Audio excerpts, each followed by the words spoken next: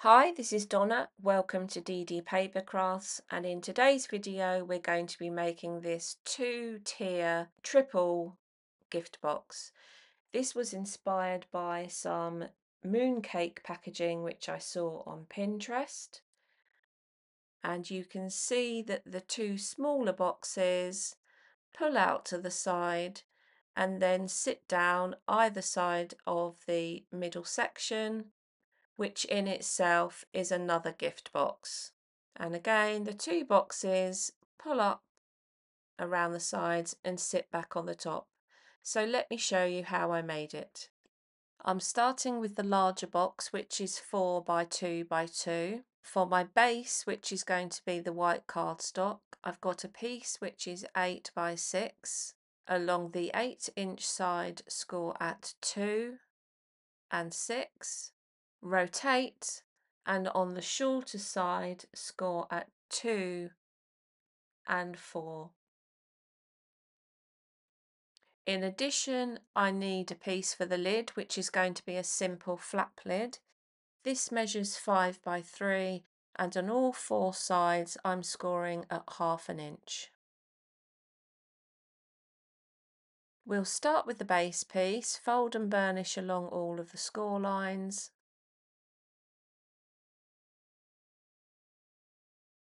We're going to make a very simple box. I've got my piece in a landscape orientation, and I'm going to cut up the first score line to the first horizontal and move along and cut up the second score line to the first horizontal, and then cut a wedge from each of the outer squares just to create our glue tabs.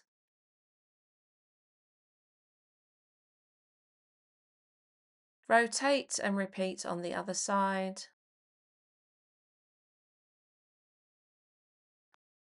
And what I am going to do is just trim off some of this cardstock from the glue tabs, approximately 1/2 inch. This is going to add some reinforcement to the sides of the box, but it just makes sure that as the flaps meet towards the middle, they don't cross over.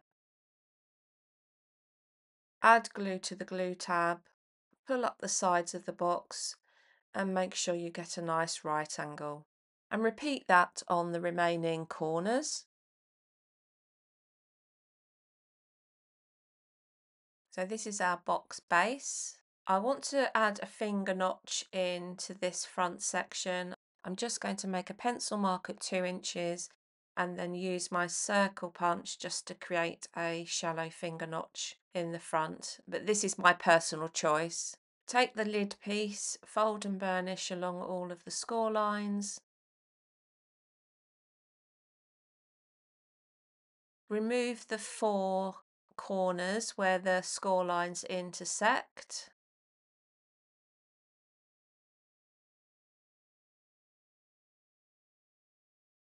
This is going to be my hinge flap, so I'm going to cut a slight wedge from the ends of this tab and also a slight wedge from the ends of the side glue tabs nearest to the hinge. And at the moment I'm leaving the other end of those pieces square. This is the tab that's going to sit inside the box, and I'm just going to round off the corners of those just because that's my preferred look. Use my construction glue, add it to the hinge section and sit the lid inside the box. Once that's pressed in, I'm going to push the side flaps in and close the lid. I can see that I need to cut the ends of those side tabs, so I'm going to mark with a pencil where they hit the inside of the box. Do that on both tabs, and then I will go in with my scissors and just cut that slight wedge away from the ends of those tabs. My lid now fits in nicely. I'm going to reopen that and just burnish the hinge. So that is our base box. I'm now going to make the 2 smaller boxes which are going to sit on the top, and for each box you'll need one piece which is 3 by 8 1/4, Along the 3-inch side, score at half and 2.5, and along the long side, score at half, 2, 2 3/4, 4 1/4, and 6 1/4. And for the two sides of the box, you'll need two pieces which are 2 by 2. Along the top edge, I'm going to make a pencil mark at 1.5 inches, rotate 90 degrees and make a pencil mark at 1/2 inch, like so, and cut away the diagonal between the two pencil marks. Go back to the box base and fold and burnish all of the score lines. With the piece with the two small squares in front of you, cut up the first score line and remove that outer square. Repeat on the other side. Rotate and cut up each of the score lines within the 1/2 inch tab up to the horizontal. So we're creating a series of glue tabs. I'm going to start by rounding off the corners of the tab because that's my personal preference. This set of flaps here, you can either cut those away, which will give you this sort of opening so there's no side flaps. Alternatively, leave those in and that will give you the side flaps like so. Decide which look you want to go for. I'm going to cut mine away because I've already cut them away on my tester box. I'm going to cut straight up the 1/2 inch score line to remove those. And then working along each of the tabs, I'm going to cut a wedge from the ends of each of them. I'm going to use my circle punch and just add a finger notch into the opposite end to the 1/2 inch tab. Take your side piece and we're going to create our boxes, and your shortest edge, this one here, is going to run alongside what will be the front of the box, in my case where I've added my finger notch. I'm going to use my quick grab glue and work my way around, adding the tabs to the side section to create the box.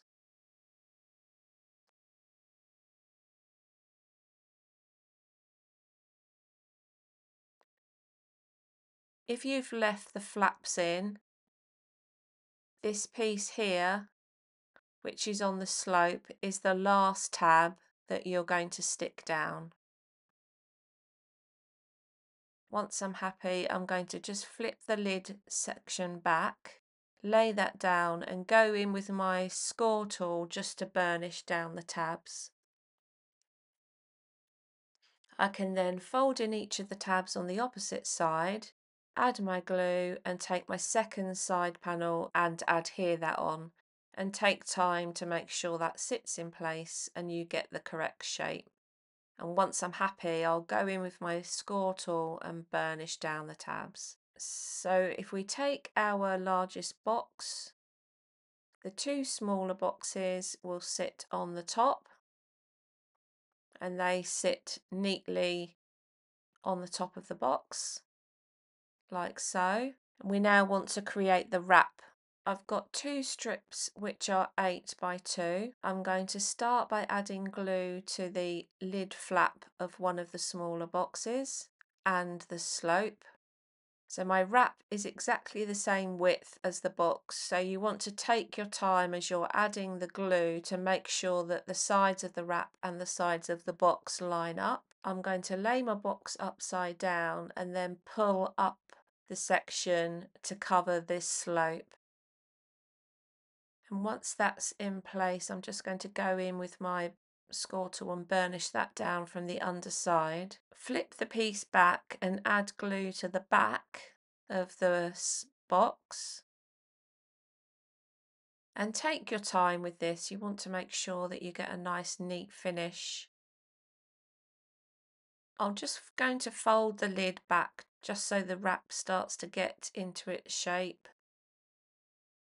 Burnish the back down. Take the bottom box and add glue to the bottom of this box, and I'm going just over halfway along. Sit the smaller box on top of the larger box and pull the wrap round to the base of the bottom box. You want it to be as tight as you can. I'm gently burnishing the corner and pushing the base into place. Before the glue's completely dry, just move the small box out and sit it beside the bigger box just to make sure it fits properly.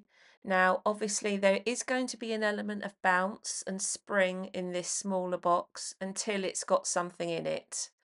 But if I fill this with some beads for demonstration purposes, you can see that sits nicely next to the box and sits nicely on top of the box. You now want to repeat that with the second box, which is going to sit on this side.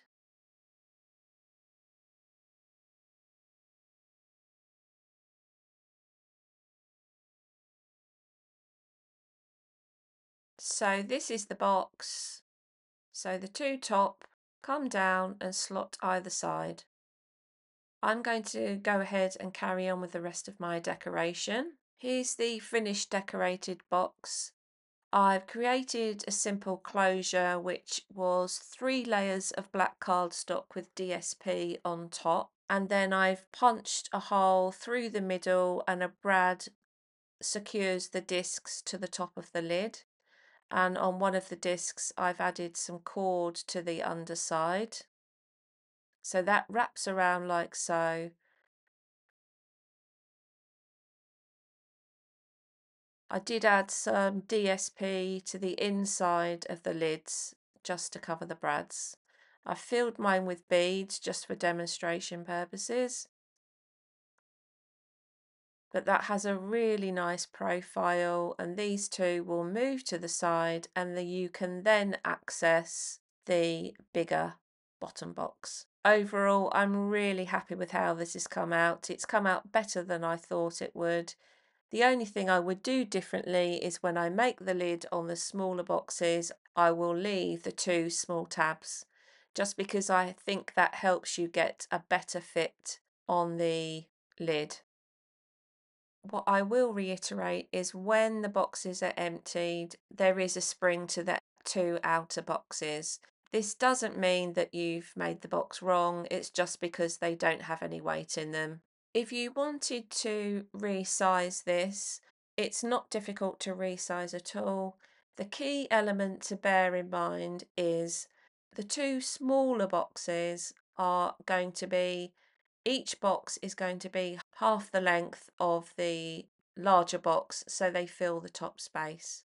And the width of your smaller box is going to be the height of the larger box, so that the wrap element works and the boxes can come down and sit next to the larger box. For example, if you wanted a 6-inch base box, it would be 6 inches long, 3 inches high, and then each of the 2 small boxes would be 3 inches in width. An 8-inch box would be 4 inches height, and each of the small boxes would be 4 inches in width, and so on and so forth. I hope you've enjoyed today's video. If you haven't done so already, please consider subscribing to the channel, and until next time, thanks for watching.